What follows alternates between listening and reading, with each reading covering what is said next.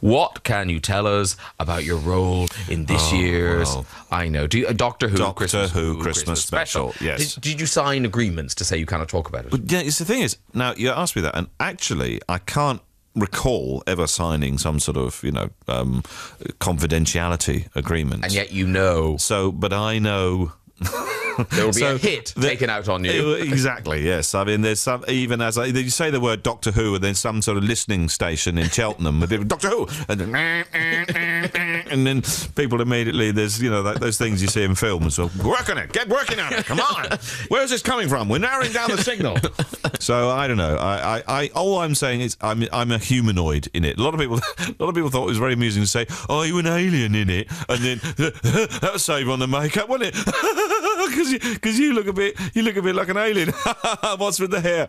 So no, I am a humanoid person in it, where I play a sort of futuristic space gardener.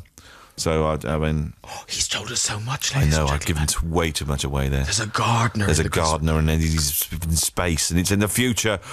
Oh gosh, that rules out all these other options.